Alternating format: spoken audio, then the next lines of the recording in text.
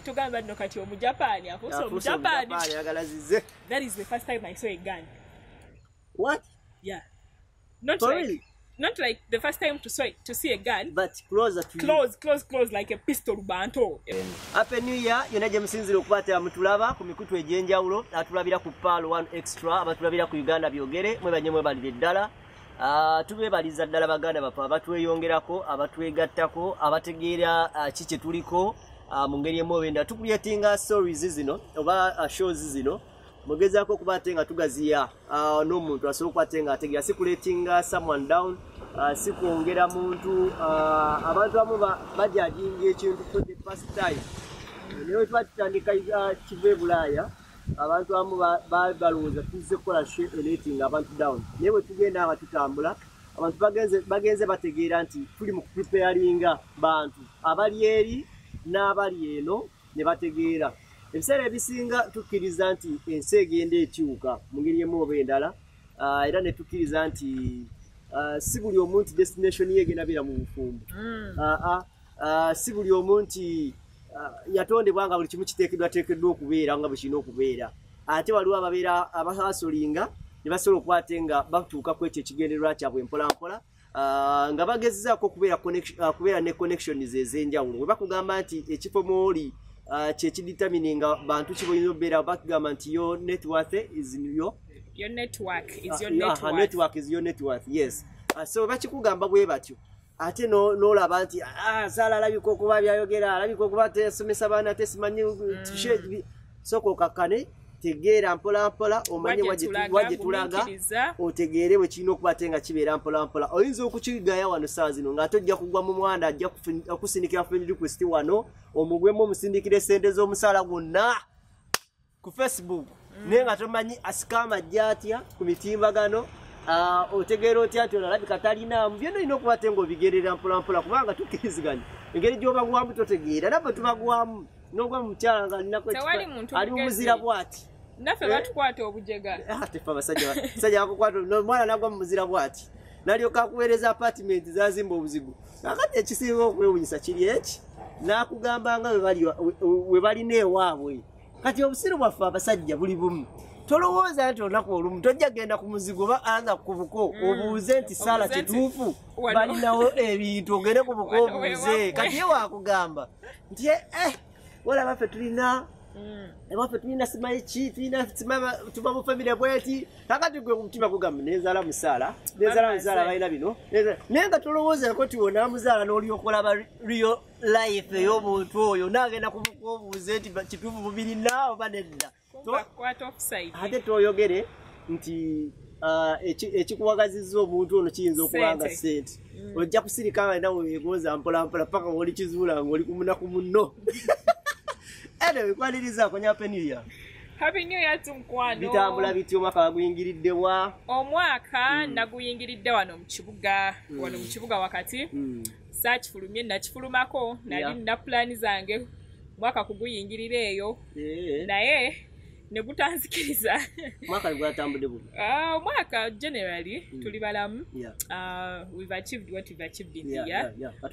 Katonda kyateekateekera tukifunye ebitasobose tugenda kugezaako neera kasita oba ng'okyalina obulamu toggwamu maanyi. So betukutte offside tubakutte abatukutte offside batukutte abatufeze betufeze tubaliddemu okasente tutambudde kupasente gikigwe gyolowooza 222 ogudde wa nze ng'omuntu bakufeze ofeze ansooke mbuze kuba tulaba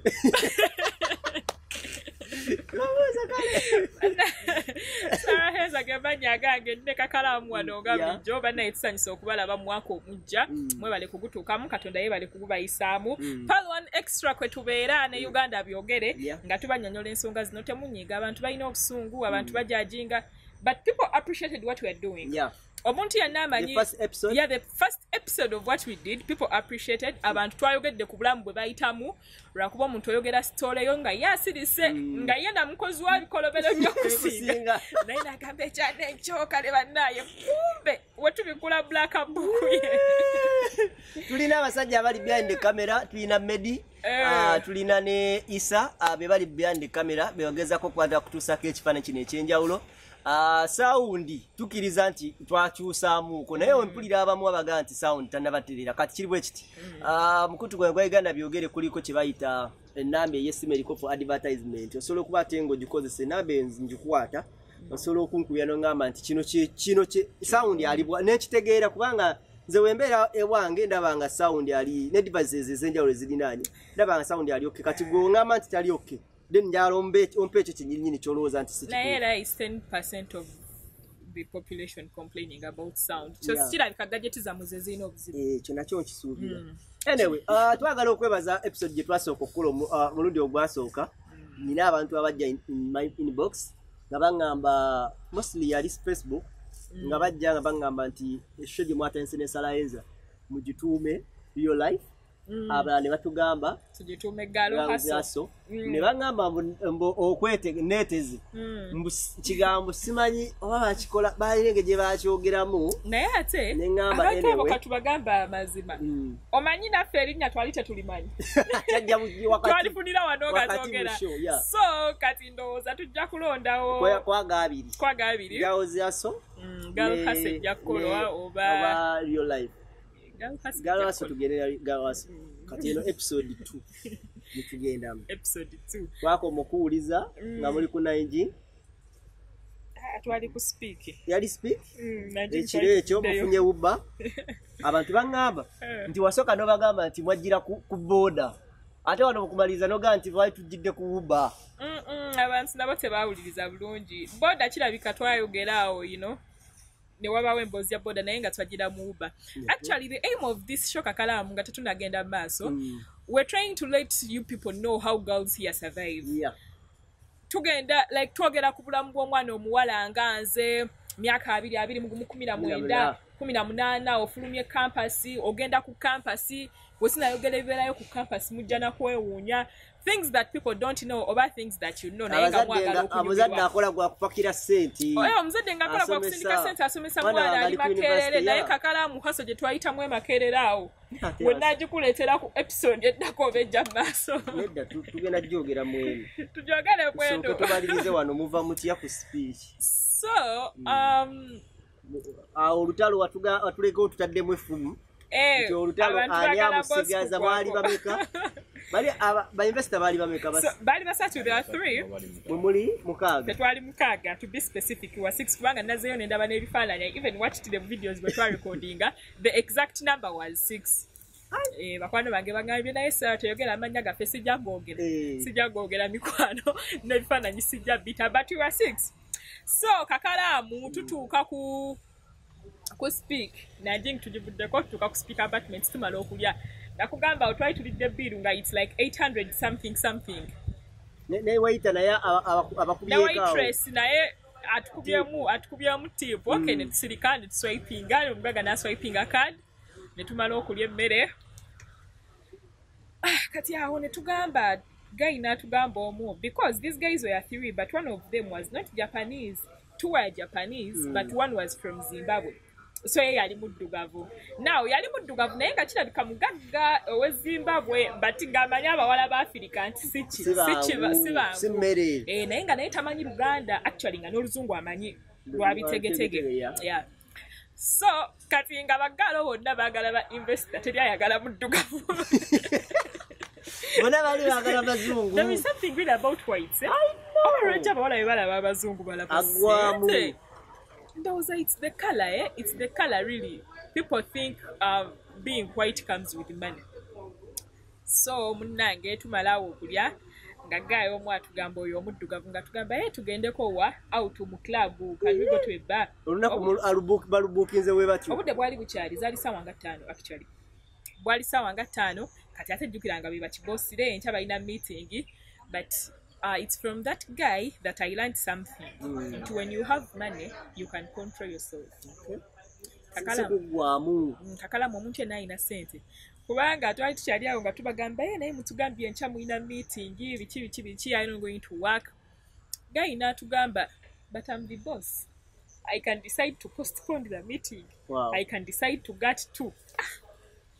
No soko sirikirira sika nenkafumitizamu awo nengamba seba abantu babeereyo nga bakulinze mu conference hall kumbe gochaina hangover naye wano mubona bonna abawala abali bwe munga we muli ye gwasi museemuko engeri walina birthday gyosharinga n'oli mu Japan obaawo jasi obugezigezi bwe bukuyisaawo okubeera buli connect kubanga engeri gyonyumyamu olaga nti gwe yali asemberedde ennyo abagagga kati ate mubonna nze yali fala naye ate mubonna nze yali asemberedde omugagga because like the real mugagga nze yali amusemberedde nnyo kubanga ne mu Uber mwe twajjira nze najja na mugagga kibosi yennyini yaliwo muddugavu he was this other Japanese guy kati nze yajja naye mwoyo Uber ne gaalo wange omulala omu so twayogera kati ne tufuuka you know like a little closer compared to the others kati tugamba bannange tugenda mu bbaala kati kakalamu ekituufu nze yali fala because I think that happened nga nakajja ku campus nga nakajja mu kibuga really si mu kibuga kubanga nakulira mu kibuga but nga nakatandika okubeera okulaba obulamu exposed biki nga lineyo independence kubanga ffe twakuliranga mama toyina ngeri gy'omugamba nti ngenda mu bbaala kitegeera so bino byonna nga ndaba birabe katugamba tugenda mu bbaala kinza amabaala ng'omuntu sigamanyi kati twalinamu gaalo waffe omu omugezi nayogera twagenda mu bbaala oba was it alchemist oba what sibijjukira but ye yatugamba yeyesinze katuga Uber zaffe bla bla bla nga tutuuka kakala abaana banywa bbere bategedde nti bali ku kiboosire tutuuka mu bbaala gayagamba no you can drink what you want have whatever you want kakala abo abaana nga basooka batumya zibbereya abaana nga batumya ziwayini abaana nga batumya omwenge abaana banywa omwenge kati nze actually paka kati siri muntu nnyo wa mwenge gwo gwagaana I have a wicked omutwe gwange munafu we utamu kagirasi kamuno lyoko wemula buli omu mbanja kweyambula so kati ekyo nakkiriza nti omwenge gwo gwakola ki gwagaana so nenguleka sigusobola nenzikiriza mutima mulungi kati abaana bamala okunywa omwenge now these hotels have what we call karaoke rooms oba ozimanyi kakalamu but most of these hotels ezakabiye naye olwonekenalaba wali eriko ebakindi awo oligaiba mitani aji nalo twaliwo ne Duncan nalo ne kaluumu awe ne buli buluumu bw'abantu oyingira eyo ne mubeera eyo buli kimu eyo mubeera ne bba mubeera ne DJ wammwe so zino hoteli ezakabiye abantu ze balaba basinga balina ezo karaoke rooms osobola ogipangisa like mitwalo 2 essaawa anaawa ne mubeera eyo nga 6 ebeera like a small inbuilt club but in the hotel so most of these hotels bakagalanga lero temumanyira kiri eri nga mwabali eri mwe babagalira eyo nga mulina disco lights mubanga bali mu bbaala naye nga liri mu room so kati tumala okunywa omwenge bagalo batamidde gayo omu agamba omuzimbabwe agamba nalabye nanjingi erina ki karaoke rooms we can go netusasula netubeera omwo kubanga kati ebbala lyali lifuse crowded one. Second, I'm sorry to say this, I didn't want to, but I have to. Back then, I gave it to Valentine. I was born on Valentine's. So you can imagine the chaos in bars. So the bars were really full of chaos. It was a busy day. Valentine's a very busy. Tulio tutamide. So never fuka frustrated. These are rich people. So katinga gaya gamba na ina njingi nalabia inachi karaoke rooms. Tusobola okugenda ntufuna yemu. Kati ngagalo omu agamba so katulinawo galo omu ngagamba naye Sarah kati batutwala eyo tunabasimatuka but this tebanaba nakulaga intention yo neyo okubajjamu naye kati awo oba osoma energy banayise bakula wano oba mukibi nageza ateekamu buteesa 10 nagatu godotya gwe 10 minje 5 kakalamu awo oba osoma energy omuntu wakutambuliza nakuzeeri kati ate tugenze mu luumu eri luumu eri sound kulu bagenda kugalya abagagga basinga babeera neki babeera n'emize gyabwe okyali ku buzibu babeera n'emize gyabwe so kati nga gala omu agamba naye Sarah tunagenda mu karaoke room liri tugendeeyo bla bla bla kati nga gala omu agamba afe tugende katuyinako bagalo baffe nga bali babadi ababiri abali ba innocent tetwali ba innocent as such but twali bajegamu okusinziira ku bali kubanga bo bali bakulidde mu kibuga basomedde masomero ga town bla bla bla bla So kati nga ggala omu agamba Sarah tugende biki tuyinza n'obajja muko kasente tomanya kubanga wano wona mulya buliti temunakulowoozaako nti entambula y'omukyakazi twagenda mu bbaala abaana ne banywa emyenge egy'ebbeeyi eri oba muze ene wala no mu bbaala ngamba nga tukyali mu bbaala nga tetunagenda mu karaoke abaana ne banywa emyenge egy'ebbeeyi ndowooza buli omu n'afuna eccupa ne bazinywa kati nze munnange omwenge nga ndi awo mu bufokaziniza obwekijegeera asibitegeera netugenda tufuna uba zaffe naye ng'okutamira okuli wali buli omu ayogera byasanze ng'abaana bagwa olugwa ng'abaana batagala awo investor abamanye nti akatego abajjidde mu bumini obukomeeri babusisesisi so munnaye nga tufuna uba nga tuva mu bbaala nga tugenda nga tuddayo gye twasookedde ye wali karaoke room nga basasula I think it was like $18 per hour nga basasula nga tuyingira mu karaoke room jukira kati mbeera ne DJ wamwe kati naye nga DJ abeera ali mu box actually abatalaba nabigenda maaso ng'omugamba bugambi selection nti twagala this kind of music oba ye naakuyiyiza according to the mood tugende eyo ng'abaana bakuba omuziki batandika ziwigo kati yo all attentive you want to awo zirabira ddala n'obugumiikiriza bunene nnyo olina ne DJ mix you want to know what really happened yes of course naye teri atayagala kimanye ekyo bonna baagala okumanya but this is what happened Kakalamu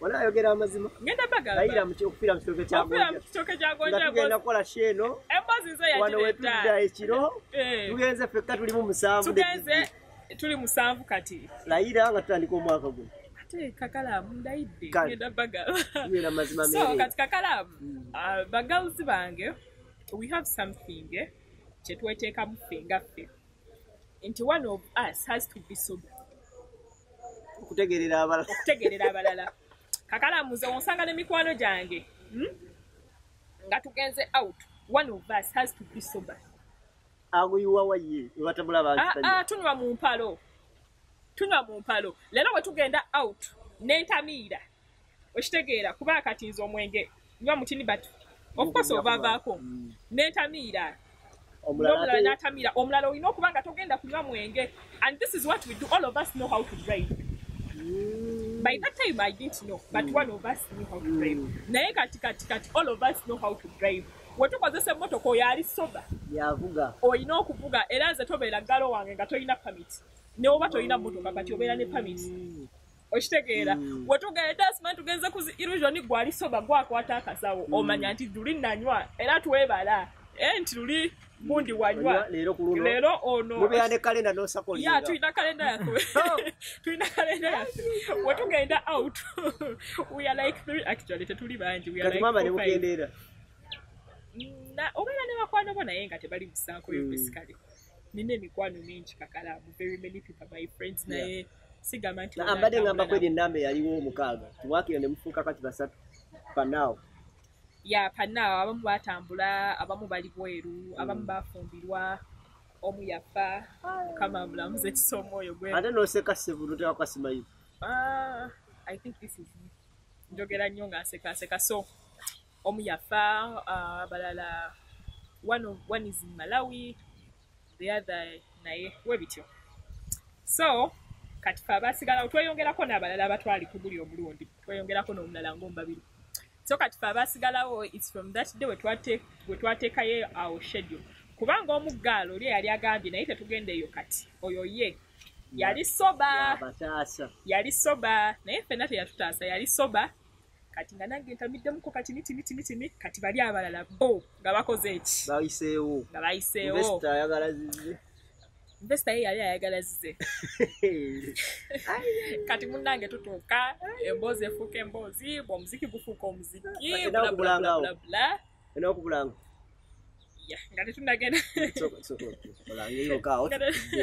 nga tetunagenda maaso bannange Price Property Consultancy woba oyagala okugula ettaka mu Uganda these are the only trusted land dealers ekyapa ku mmeeza balina poloti ku buli luguudo oluyingira Kampala ate nga poloti zaabwe zitandikira ddala ku kakaddaaka kamu obeera n'akakadde ko kamu n'ofuna poloti n'ofuna ettaka nga kuliko n'ekyapa. Praise Property Consultants w'ofiisi zaabwe ziri awo Wandegeya ku Namuswa Plaza. Bannange mubeebuuzeeko mubakubire ku ssimu oba nange osobola okunkubira. By the way, Kakalamu omwaka naguyingidde nfuuse brand ambassador. Ow'ettaka. So ettaka kati nditegeera bulungi ntandise oditegeerera ddala naye nga bannaffe aba Praise be bakoze omulimu guno bakubireko bakufunira ettaka yonna gy'oyagala okulifuna gye liri. Kati ebizigo ate tebyogeddeeko. Njabireeta kasooka enjogera emboozi. So kati birthday girl. So kati munaye Kakalamu. By the way, to cut the long story short. Tafaayo yogera budde tubulira. Tokatinga. Sigala gikatinga but to skip okugenda ahead, those guys are still my friends. Actually, our friends. So koddeyo wali mu room. Naye tudda mu room kaliyo yafuuse kaliyoki abana bazikize kuti. Disco lights. Sinzikize. Disco lights but club lights. Kati Sheila, oh, I've spoken that name. Please cut that out. Mukwano gwa fomu galo agamba naye mbabulire. Let me first go see if I can get something to eat. Kubanga twali ku hotel. Oli ategeera. Kati ngamba sawa jangu okoleki jangu mpelekere kwa twambuka madala fenna ngenda ntagala angamba naye mali bino bigayi genda tukwabula abo bagenda nabba kwabula nga tebafunye mu kasente bino ebyemmere bye tulidde biki kati nga mugamba tugenda kola kya tugenda baddukako kutya. I was tipsy to be honest. To be honest, I was a little tipsy. Nali nywedde musinyo but nga we nagambye nti nze omwenge gunkwata mangu actually. So nali ntamiddemu naye ate yali ategeera bulungi nnyo, yali very very sober. Nga ngamba kati tugenda kukola tutya?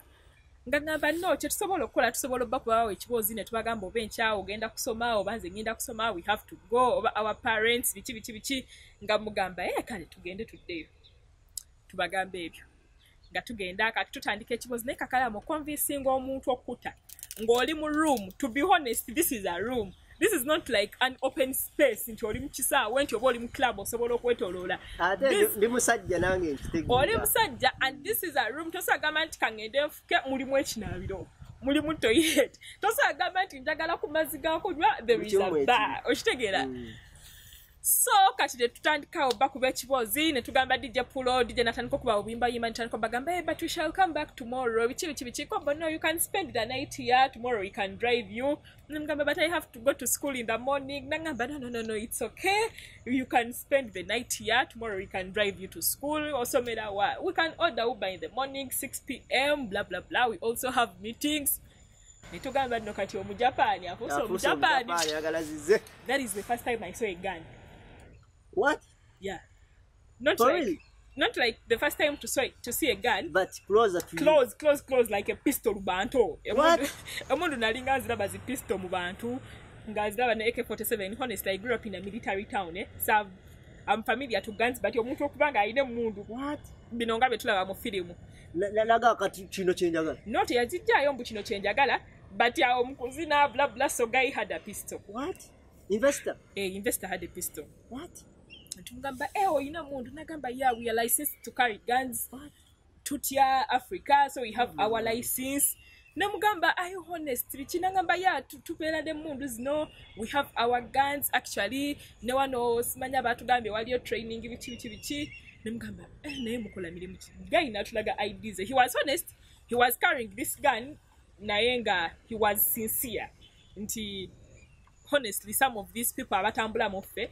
They have money, batambula nesete nyingi, their lives are in danger. So people who really are licensed to carry guns. Okay. Naye Kakalamu tomanyi fiya gy'obeeramu nga gaya ayine mundu yenna atamidde. Nga gaya ayine mundu atamidde ate alemerako embeera y'omusajja asobola gitegeera. Ate alemerako gayi nga ayine mundu ebyaddala kati ekyo ne kizibula n'amaaso ne mmanya nti n'abalala nabo bakola ki balina. So that was like our escape. Kyekatuyamba okukola ki okufuluma. So we acted surprised. Ne tugamba mwine mundu, we are scared, what if you kill us, blah blah blah. Nagamba no, we can't kill you. Abantu baite bamanyi luzungu. Tusobola kubatta bityo tugamba mutuleke mwine mundu. Temwatugambye what if you kill us? Yelelelele bityo bikiga inajayo IDZ nagamba banangeze ndi businessman. Munteke munerinya ku Google naliteka ku Google ne bimulete ipapresh tufunga tumulaba n'ensonga ya tunyonyodde. Kyemuliko kyemwaba kimanyi. Kati ateesa sasa okakategerera wakabadika lenze natya naye we yanyinyonyola n'embigula oba nali ntamidde naye we yanyinyonyola n'embigula kati ate naye awushira nalabirawo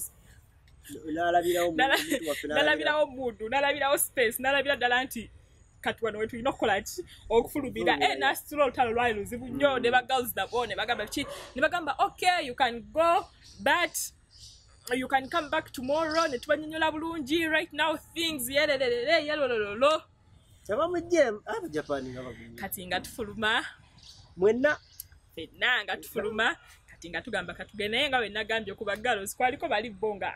Toyina kyo bagamba. Ne bagamba but ne bagamba ena mwe tugende ebichi yagaya tunyonyodde bla bla bla bla bla. Basigaliyo. Ekitufu basigala. Aya basi. 3 of them basigala. Bo basigala ne baddayo. When tukwata buba wafene tugenda naye nga tubakeberako but they okay. Really bali fine. Mwene mubali grateful. In a way kubanga of course bakola ku kisente. Kolo mwete babocha. Bafuna ekisente afete batocha ate kati onjo cha. Wafuluma buwe mti. Twate kati onjo cha chinga nkugambe oyagala kunzite ebigambo byali biwavu nnyo. So kati bone baddayo in the morning ne tubalaba but the guys were really okay. Twali bamukisa kubanga abasinga tebabeera okay honestly abasinga tebabeera okay naye bo bali okay era ne mundu zaabwe ne basinyonyola actually ngawe nayogedde bonna baziina naye ne mundu zaabwe ne basinyonyola baali tebazibuze na wano baali baze nazo era basolozi bazizaga ne government yeah these are people that are licensed to carry guns bayina ebipapula bayina bichi so they are legit people naye because of the business transactions they do blah blah blah so bayina kubeera ne security oli akwambalira oba najjanga akuberera so that is how it went naye tukyali ba mikwano mwene muda ku university nenzira ku nenzirayo university sina yadde 10 naye birthday yo yanyuma abana banywa omwenge abana bali emmere twanyumirwa cake twasala bla bla bla naye bambi bagayo bakyali mikwano gyange paka kati tebanyiga tebakujjukiza apunti watukolawo tebanyiga bambi nabo bakitegeera emboze y'abasatu babagamba bakitegeera babajjamu emboze y'abasatu simanyi kyali eyo kuba nze engeri gye nalivuddeyo sategeera kyaliyo abala nonga banyumya naye kyemanyi nti bakomawoko n'akasente ekyo kyo nkiteerawo ddala omukono babaza ku makya bububa bwabakomyawo nga balinamu akasente akawera kakalamu abagagga abagaba sente gye bali balinamu ko kasente akawera era the next day miliyoni ego anti chinga by then you said you university yeah mu biseera ebyo I think they had some dollars honestly balinamu obw'ekikumi so balinamu kasente era the next day bagayi ne bagenda ne bakola ku mulimu ne batuyita nga baagala kuzanya golf bali tebamanyi bantu mu Uganda naye kati awo omanyi kye bayita tandikiriza ebibozibozi n'ogenda kuno nzaasigalayo ne tugenda ne tuzanya golf naye twali tusudde ffe abalala nga tosobola sigalayo baali bategedde abantu babwe ababamanya mu nnaku oli abawedde kati mama oyitagayo kubakia ababamanya mu bizibu but ne basigala nga mikwano gyaffe paka kati mikwano gyange nnyo twogera whenever we get time twogera abajja wano mu Uganda like twice a year babeera batambula era buli we bajja baŋŋamba where are you ne tunyumyamu ne tunywa kachayi ne tutambulamu we tuba tusobodde so kati tondaba n'omujapan n'olowooza nti bachajja ne business bachyakola business muno bachyakola business finally wamufunamu mama n'omufunamu ekintu kyonna obutipu obwo webutyo yes mukola gwa kumutambuza tetwagenda mifulejje kakalamu nkimanyi gyoyakemo olabika wasimatuka kasawala yidde tetwayawula naye nga bajja bampamuko kasente nga mwebali bagirls bange era bebajja bamu babamanyi they are our friends now twafunirawo mikwano gyange connection yasookera ddala ku university yajja bwetyo kyerupo omuzungu kyali wange abantu abasinga bagamba aba Asia abakodo abachina abantu bazibu nnyo sina buzibu no mu Japan sino mu China no mu Japan sina buzibu bambi bali bantu balungi bali honest just bali badongo paka kati bakyali badongo kubanga bambi bakola nnyo naye nga baagala okucakala baagala okunyumirwa baagala okunywa baagala okulya era bwe bajja wano bakolayo bwe bamala okukola meeting nga ziwedde nga batunoonya bagawuzi nga tutambulamu mwe bamanyi tebakyusanga I think it's like they trusted us batufuna mu kifo ekiri authentic important location kintu kya mugaso nnyo batufuna mu kifo ekiri like twali mu area yaabwe twali gye bamanyi gye beesiga gye batrustinga so that is how we got our friend's story bwekyo bwe yagenda very amazing kati eno nno gye bayitagawoze aso bwe tumaliriza nga tufunye show erinnya lyayo ne episode 2 nera gye musinzira okwata mutulaba banenjala okwanirizaako omwaka guno ngwanizeeko ne Dr. Senjobe Richard wa Beef Organic we bali kwate ngo tulaba tutandise bulungi nnyo omwaka guno ne njala okwate nga mbuuzaako ku Uncle Eddie Jagwe Wakanya Pound Shop Store tuse ebintu ebiva mu ggwanga lya USA n'abita mu ggwanga lya Uganda kubuzizaako nnyo ne mbuuzaako nnyo ku bannaffe aba Garfield Nassau Primary School abasangibwa ali eri ku Ekitala Road mpererwe ku Tasoroli bali kwate mutulaba admissions gwe guno omwaka so kwate ogano otwala mwana so kwate nga asoma sakole bannaffe aba St Albans Day and Nasa Day and boarding primary school esangibwa ali eri wa Kisom Town ekisimbiri ekisulo kya ddala amazzi gali ku ssomero osokwate ngo otwala mwana naso kwate nga asomera ddala ebya ddala isomero lirungi nnyo lina space n'abaana basokwate basomera ddala bibira ddala ku nursery paka ku primary 7 so bibana for St Albans bengezako kwate akutegezaako mpolampola then Lwazi Forestry Lwazi Forestry Limited bano basimba emiti ku ttaka lyoba oguze atenakolyako project yonna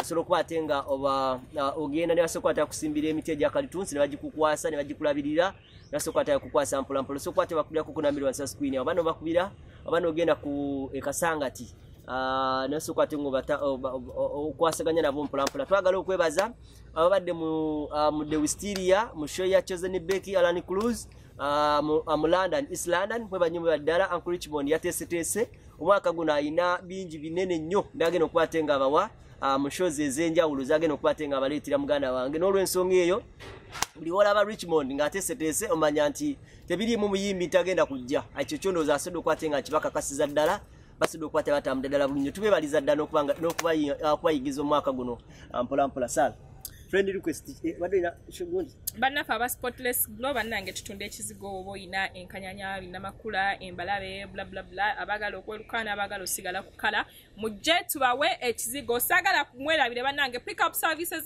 kyagenda mu maaso musama munnange oli eyo okomawo e Uganda weraliikiridde famire okusabiriza okukuba obutayimbwa tukunona ku kisaawe mu bitiibwa ne tukutwala gy'ogenda at very very affordable prices ozwangamba otandikira kutuwale nice cars ngenda kukikiitirizawo sipasi we have comfortable cars ne sipasi yo tuzina wamaze n'ogifuna tu expandizemuko ate ngenda kukulaga ku ttali kampuni enyini kwemakikitirizaako naye atola bakakalamu sister company tali muntu ayagala komawo mu Uganda mutufu n'atuukira mu kamotoka kabi nga kamukubakuba kyobola batugezaako mutufu oba okooye obumotoka nga kamotoka kabi sokove ku bya spasio kakalamu spasio waliwo spasio erabika obulungi ng'enyirira ng'eri comfortable ng'emmotoka yo emmotoka yo sijajogera naye ngimanyi eri comfortable ne bannange waliwo abaana abakima bannaabwe ku kisaawe ngali alineri ekuba omukasadidda kakalamu abaana balina airport taxi tebazikola service abantu ne bajja yeyita ku express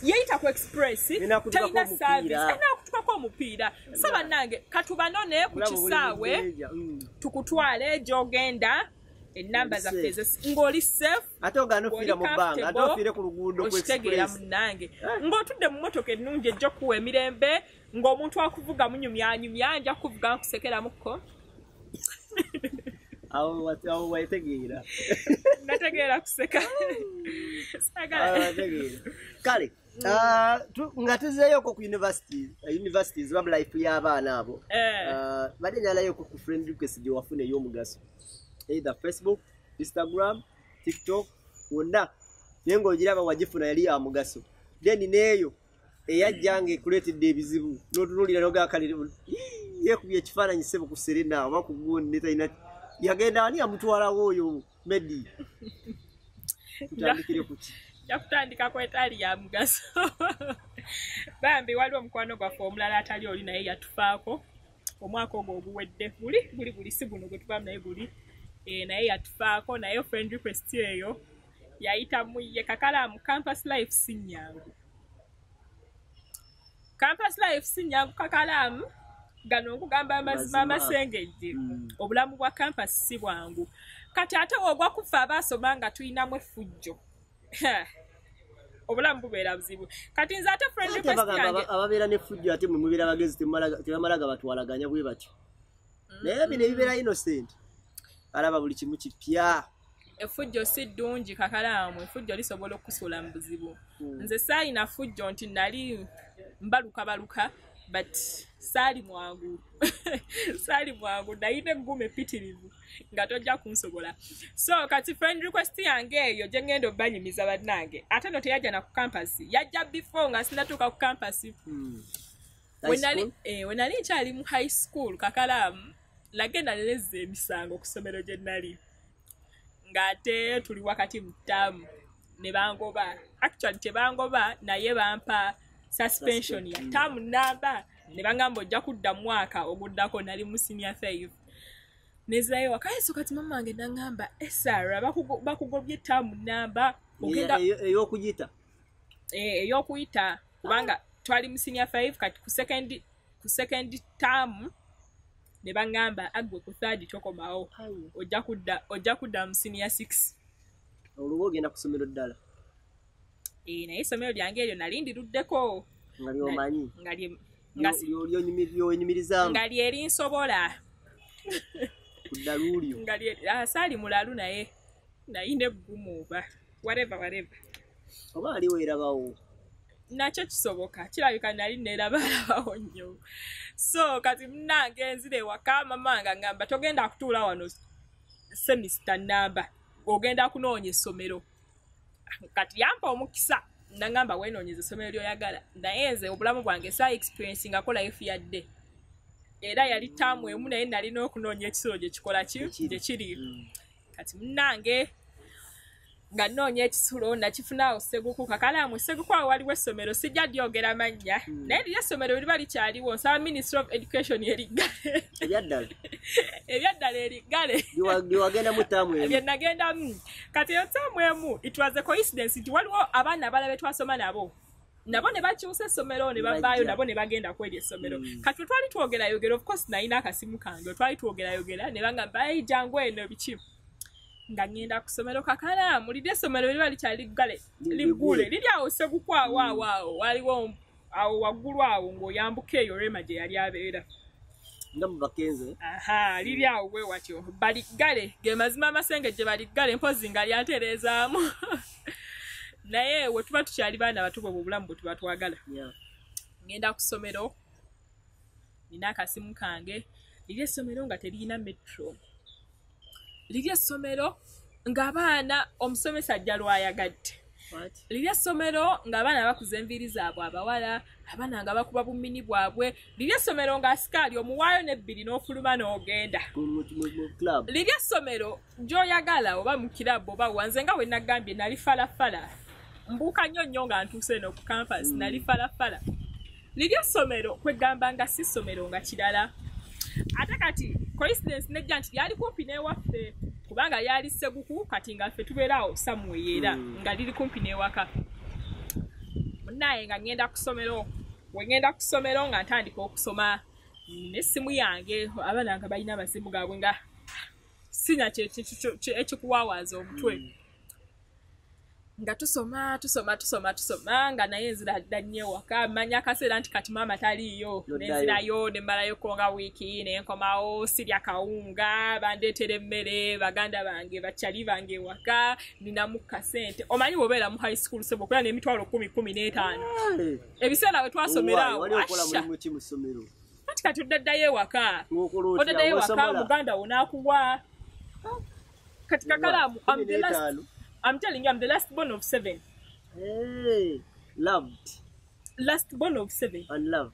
Ate muganda wange gwenzira akansinga emyaka nga 8. What? Oba 9. Kati baganda bange bonna bakulu.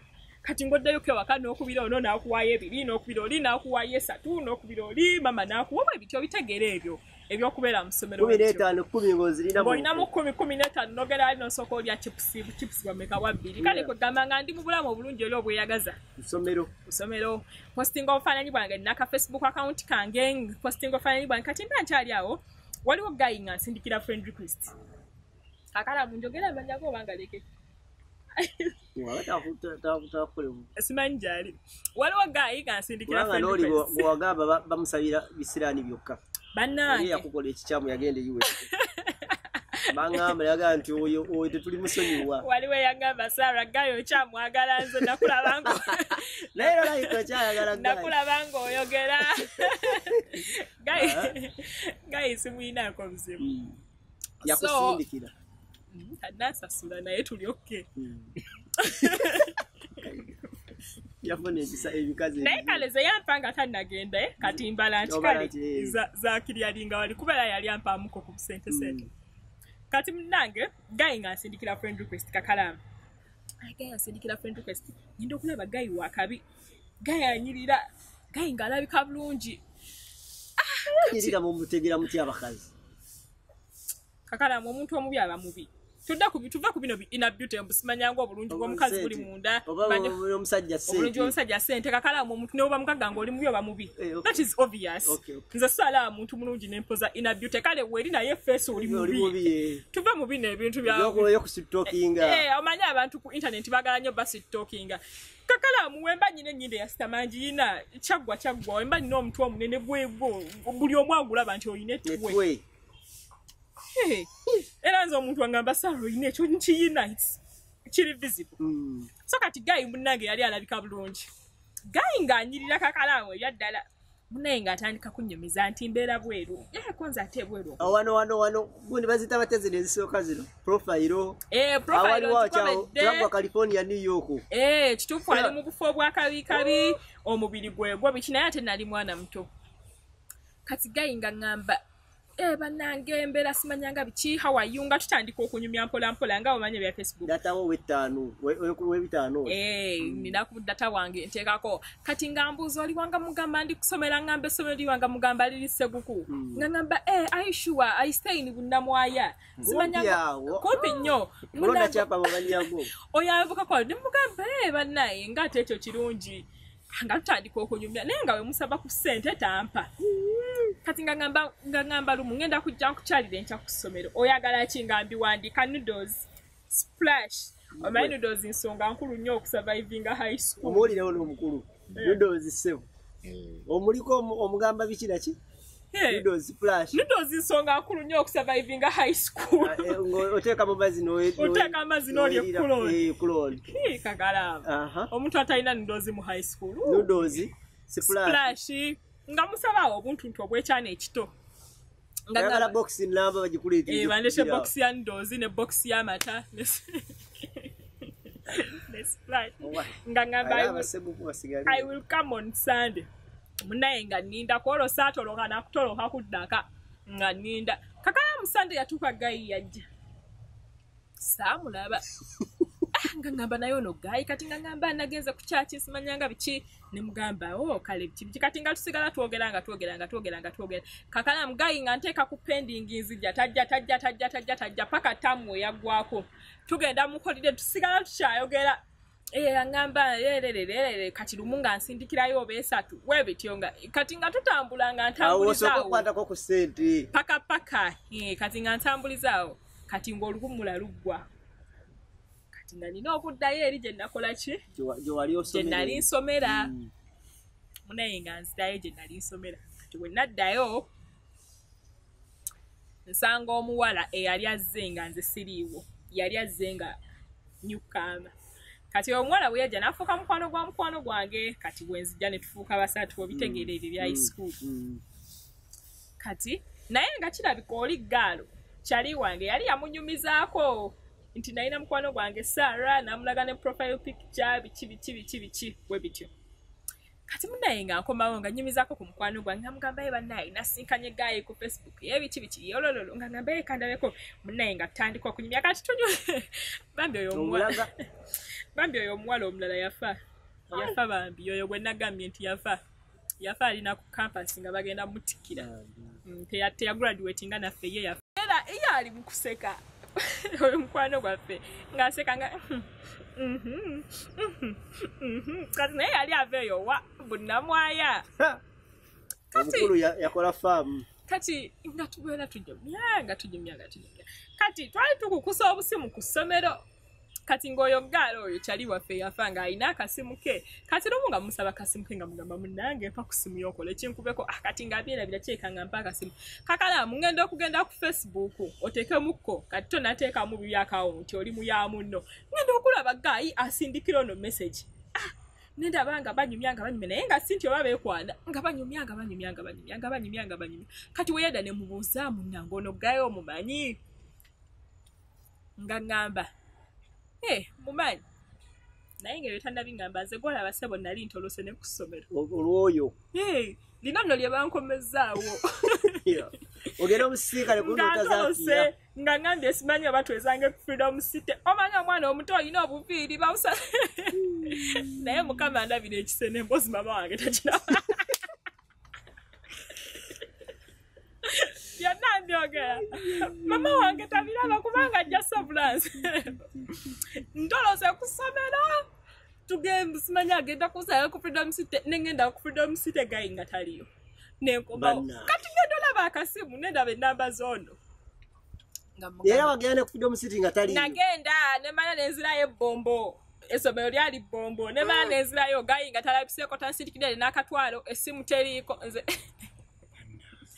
kati ngamba gayi ngamba ono geyo omumanyi nga ngamba yemumanyi koze yani nga gamba munnange gayi bamuyita lino erirya sijja lyogera linnya lye naye nja kudamukebereko nabo bakyaliko nga mugamba nga ngamba naye waba yali sikama mwogere oyo gayi mufumbo nga ngamba oyo gayi mufumbo alina abaana simanya nga alina famire yewa oba yangamba South Africa oba biki nga mugamba ayushua nga ngamba nkimanyi n'okukimanya nti akwana wagenda okutuuka eri nga akumanyi koza ate alabika yali muganda wo obanga distant relative koza ate wamanya otya nga ngamba nze yangamba alina omuwala gwafunye wadde eno ndowooza yalaba oba ba mutual friends oba bikiwa ebityo ndowooza nansanga eyo nangamba nze yangambye nina neno omuwala nandaga era bulijjo mbimanyi nze bulijjo nkuwulira ng'onyumya naye nze munnayidde ngamba sijja bagamba naye mumanyi asabira ku kyaki yaffe ne kakalamu bagenda okungamba ebyoze kata nga ntolose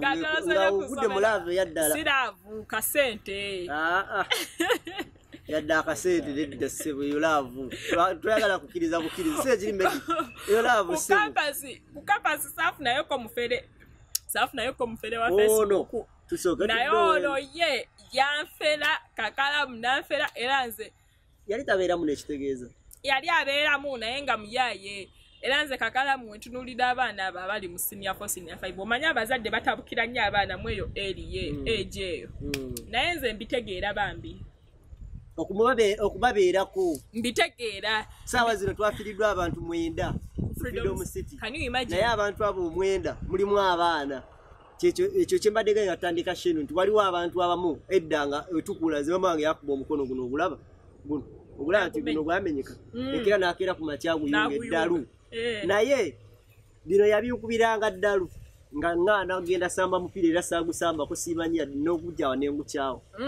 kitegeeza nti we yali tayagala ngende we saagendanga naye ate kati saa zino omwana wange Viera wabanga wemugamba nti wano togenda ajja kunyiiga mmalirize nga akasibugomututtewo kati abaana bafudde abasinga bambi bavubuka abaana bato kati weewuunya omwana mu Freedom City kakalamu nze mama wange teyankuba nnyo nga nkula ndowooza yankubako omulundi nga gumu ebiri wallahi njibala yankubako mu senior 6 ndowooza neddedda naye emiggo gye yankuba gye nzijjukira obulungi nali mu senior 6 bangoba ku ssomero ng'ate yo nebwabuzaayo wiiki 2 ne banga awo nno ng'olalukidde ddala ne bagamba genda saayina fujjo lireekaana naye nalina eggume nali muntu muzibuzibu nga teweetegeera naawe nali muntu muzibuzibu ne bangoba mama wange n'agamba bannange omwana wange mugobye n'agamba ye agende ebbuzi alibikola omwaka ogujja tumugobye tetwagala kati omusomesa n'agamba oba buli musomesa amukuba emboko 5 5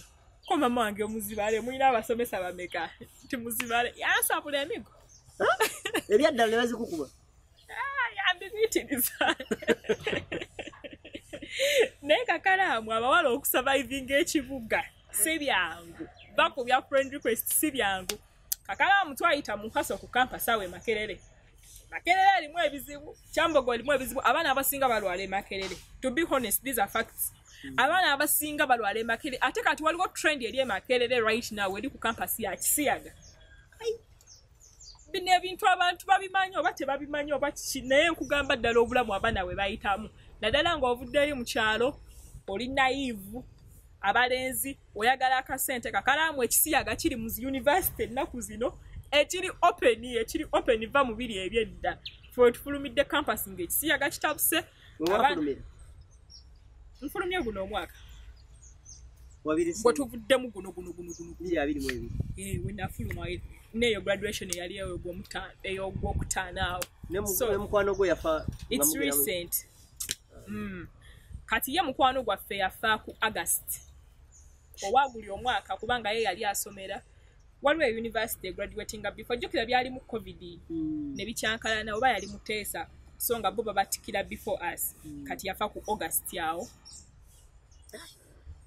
byebyo ne Kakalamu abaana babonabona Makerere Ekisiyaga kifuuse Ekisiyaga mu university mu baana abato Kakalamu abaana Makerere balwala sirimu baani ababanona bagagga abaana benyini bebeteekamu ebyebize baani ababanona abantu benzi honestly abantu benzi mu nsi ate kati basanga obwana obuto ku campus nga buli fresh bino ebiwala ebikulu ebibeera mu mabaala tebakyayagala baagala nkanga bagala baana bakuzi university kati omuntu ajja natekawo emmotoka ye musajja mukulu haje bbuto likomeeri n'akima akaana ne bejjawo Ekisiyaga kifuuse Ekisiyaga nze biga abaana babimanya abali ku campus abantu bagenda ku commenting ebyekisiru ku Facebook but these are facts these are really facts abaana beesiyagira ddala abalenzi abawala Ekisiyaga kitabuse kati waliwo bano basimanya njagala kukola nga wensoma abo kutikira chances are very low nina mukwano gwaffe twasoma naye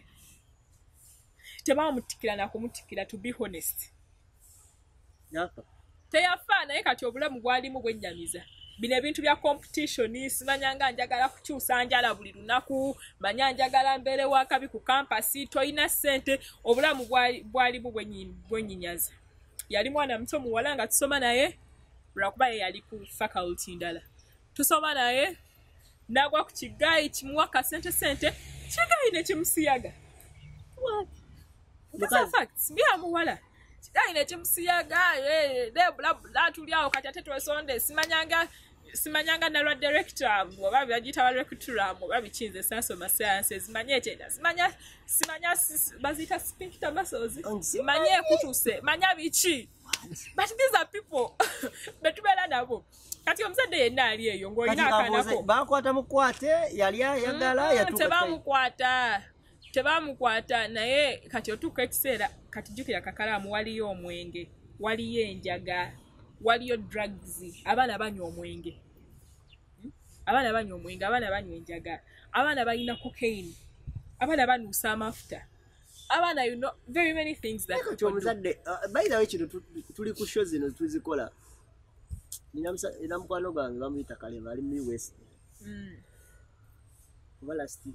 last year bamukubira namugamba omwana we ayagala genda ku trip e Dubai nibasasula $8,000,000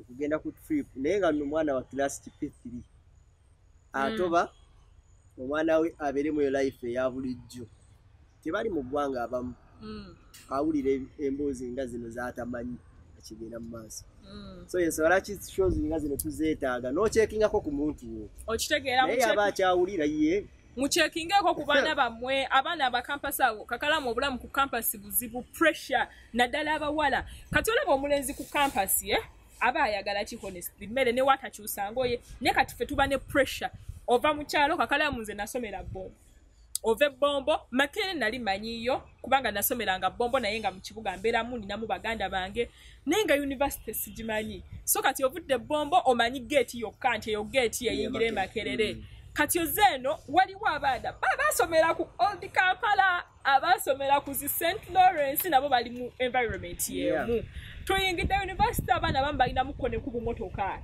okitegeera bakyusa engoye buli lunaku ye gw'osoma naye bakyusa engoye buli lunaku babeera n'enjala ezinyirira obususu bunyirira kati gw'ogenda survivinga ku ssente za maama wo ze yakoze eki ze yakuwadde oluusi takuweerezza oluusi muganda wo yeekyanze kyovola abaana abasinga tebasoma tebamalaako muyingira muli bangi mufuluma mulinga 3 class gye twayingira nga tuli baana ndowooza nga 7 twagraduatinga abaana nga 24 naye abalala balagawa so yeno pressure gye nkugamba nti bakutulako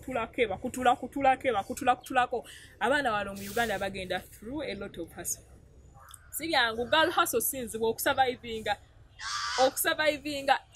ate kati twagenda ne tugwamu covid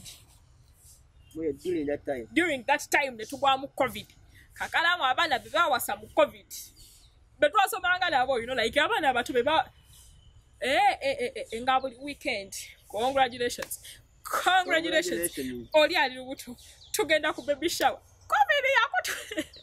covid yakutula abaana newebuuza mu covid lwaki tewaddayo wammwe okitegeera covid yakutula abaana ye kati n'abazadde nabo kati otegedde covid gyali akugamba nti motoka bazisibye nanti kati abaana tuba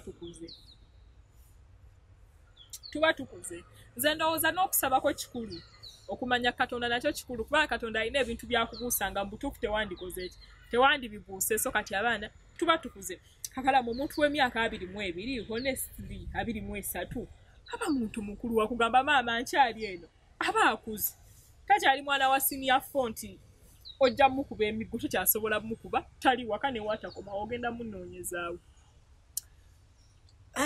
baba gawoze aso gye tulimu episode 2 tukyatambulira ddala n'okumanya life kubanga kati waliwo life ya club night clubs ntera nnyo okuyingira batera nnyo beera mu bivulu n'olaba omwana nga nti wafubutuka ekiro saameka ne bamuyoola n'olaba nina ka video ke napostinga ku page yange osobola okalaba kwekali twali tutudde awo era ku kiseminti ssaawa nga 6 gwa kiro omwana n'afuluma n'ava eri najja n'agwawo mu restaurant y'abendi yeeyambudde amabeere ababoda bamusikasikanya ali mu kakondo ke mwana mulungi akutte iPhone ye oba 11 oba bikibwe bityo 13 whatever naye ng'olaba omwenge kye gumukozesa buno obulamu si bwangu era buli we tubwogerako waneeno abantu babimanyi abantu babiyitamu waliwo ababirimu naye tebasobola kwogera okitegeera so obeera waneeno ng'otudde oli n'akusindika ne message n'agamba Sarah wayogedde ku kino naye kiri bwe kiti ne bwe kiti nakuwa details twayogera luli ali ku basama nina mukwano gwange musama n'agamba Sarah abawala be nnaakali e Uganda nga nkomyewo era singa nalina siriimu singa nabalwaza dda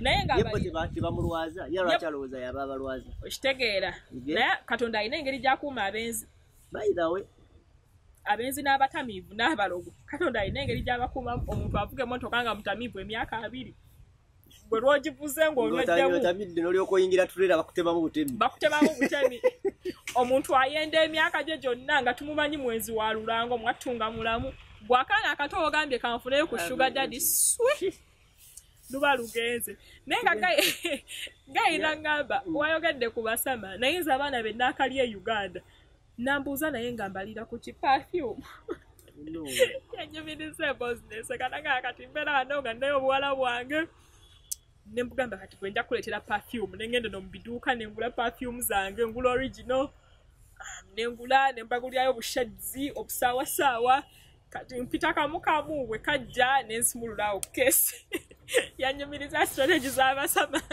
nasimululawo keesi erimu engatto ze ez'akabi nakwata mu pocket change nabuyo wali kameeza bu euro awo bu pound nga bubona ka apartment ke natekawo bu perfume ayina bu chain wa ine simu ze ez'akabi nga 2 nansuulaawo kalo wajja environment jalaba kale naffe tusobola bibikola naye abaana abagenda batwe badalirako yolyoka baddeeri balyoka badigidde badda mu bantu abayashi Katonda abasaasire ng'oli musama kale tunaba kakati next episode when request you wafunamu ya campus. Ndoza life ya campus. Life ya campus ojja kwetaaga episode nga munana. It's okay. Tujja tambula mpola kozi kira kisobola taasa abamu. Episode nga munana. Eyo ya life ya campus egenda kwetaaga episode nga abiri. Like campus yakyusa obulamu bwo. Wagivuddemu ng'okyusizza obulamu. Nnyo. Singa si campus singa siri wano. Singa abantu tebandaba. Abatono abandaba. Sina batono bangi. Abantu abatulaba singa tebandaba. Wagenzo graduating nga already omanyi kyozzaako. Nagenzo graduating nze sanoonyeza na ku mirimu bla bla. Like nga byonna mbikoze honestly nga byonna mbikoze abantu abayaye embalabye ate nagezi wala mangu nnyo benzi byembabye abanzi bye.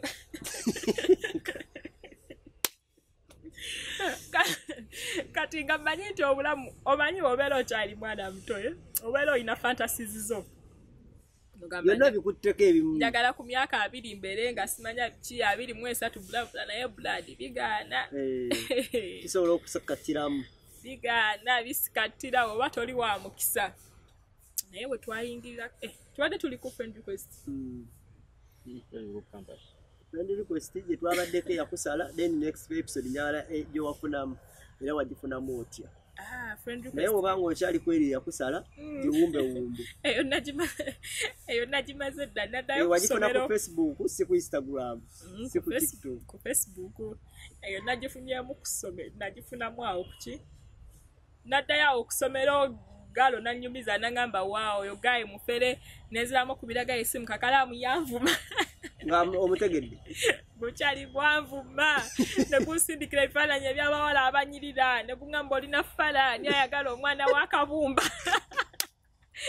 Asindikira ebifaananyi by'abakazi abanyirira nangamba yono mukazi wange mbwaggwe yanvuma. Awo nomenyeko omutima. Falaage yanvuma ne mmanya nti ensi si nnyangu nezaayo nesoma SS biology. Akabumba Oh my God. Anyway, kale. Twagala obebaza bwena bitutambule nabo. Tutambula mpola temufa. Tujja tuuka wuyitanga onyinyini. Ojjamu ekikugasizza. Ekitakugasiza tekikwetagisa kuyomba na kumera misuwa. Ikyesonyiwe kireke. Abaana akifunamu bana akifunamu. Tetugenda kulwanagana muntu yenna mu eno show. Owulira ddala nga tewetaaga gundi shows ziba zanjawulo ng'onoonye erakugasa n'endala gye tulowooza nti ejja kukwata ku bantu ab'enjawulo tukivuddemu tutya okiyiseemu otya muganda wange baganda bafubutuka eri ekayunga eri okifubutuseemu otya ng'ozze ku university abaweerera otegedde otyo approachinze otya omwana wo era otegeera otya ati atandise okuva mu line n'omu approachinga mu ngeri y'okumugamba nti kino bwe kiti ne bwe kitereeza kino Ifa tukola shows kive bulai. Oli wawulira nga waliwo ekimukutteko ye kyakola takayana na muntu akwata kwa siriki namuga mogiro olaba bako. Ati agero laba nga byamunyumiriza. Nga either wabanga already akirimu nagane kino kantereze. Honest kakalamu abana bali ku university n'abali mabala right now befuula nnyo ba star. Ate basinga okubeera ku Instagram ne Facebook. Kati nzo ndaba nakuza mutwe nga mmale. Omuntu ateekawo comment n'akuvuma naye ng'olabira ddala omukutte ewaluma. Kati abaana abo beefuula nnyo mu star naye ebiseera ebisinga firimu star abo boolaba bafiira mu firimu zaabwe. Bafunayo kati Snapchat pressure eri ku Snapchat. Kakalamu abaana ba insightinze pressure ku Snapchat bagenda kozesa abaana ensobi. Buli kaseera ndi Dubai, Indieno, Zanzibar. Naye Snapchat kyenjagala ko kiri kimu. Tosigazi totereka bujulizi. Kitegeera. Omuntu ne wabanga akola screenshot lwaki ogikuba sebo. Naye kakalamu there is too much pressure ku social media. Naye abaana abasinga bambi naddala abaana abalina ekigendererwa. Bambi bafiira mu firimu zaabwe lwaki? Lwa butamanya ayingira mu Kampala n'ayingira mu nsi n'emutagaza yangu okola eno wali bino bya mu working simanyanga oba twabiyitanga tutya. Sibijjukira. Simanya nsoma nkola. Ngenze kola mu kibuga simanya ngenze eno. Bafunidde omulimu ogendo maliza ng'ofiridde mu firimu yo. Bafunidde omulimu simendi customer care wangu. Simanyi ndi waki. Kitegeera kakalamu abaana beefuula abatamanyi sirimu gyali. Sirimu aluma abantu balwadde. Endwadde nnyingi abantu balina agazibu gaabwe so. Omwana wattu agenda kuwona atya. Yayagala ez'amangu gwe babomola batyo. Ekituufu simanya and this is like a true story. Ekituufu simanyi obulamu bwalimu essaawa eno bwo bwennyamiza.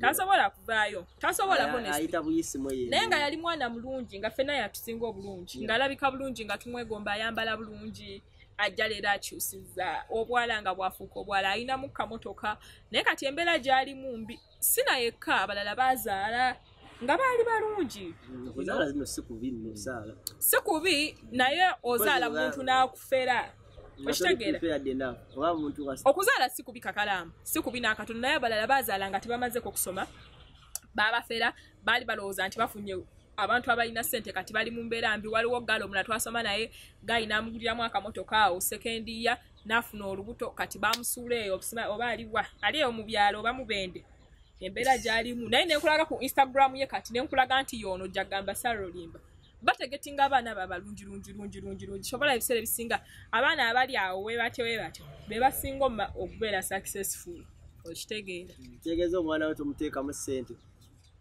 wenyiriza nedda nze kyendowooza omwana mu exposing ng'akyali mwana muto aleme kugwa mu maalu buli kimu ng'alaba kipya omwana muyigiriza ebintu bino ng'akyali mwana muto omwana mutambuze ng'akyali muto mutwale mu bifo by'ebbeeyi ng'akyali muto woba osobodde ng'olina obusobozi musindikeko mu kampu webityo ebyesigika omwana akulenga olaba abaana abasinga basomera mu masomero ag'akabi ge twegombanga kiba kizibu nnyo omwana ng'oyo okumusuula okitegeera okumuyoola ekitimba kitera kukwata bannamasaka bannabuddu